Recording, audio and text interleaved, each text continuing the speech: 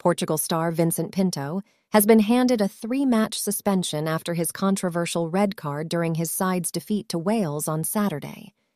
Pinto was given his marching orders in the 76th minute after the TMO upgraded his yellow to red, prompting a wave of backlash as the officiating at the Rugby World Cup has come under intense scrutiny.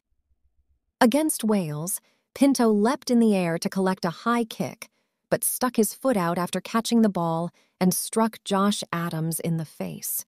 However, the Portugal winger has been backed up by several ex-professionals who claimed that he did not intend to hurt his opponent, as the decision to upgrade the foul to a red was criticized. Former England fly half Andy Good wrote on X,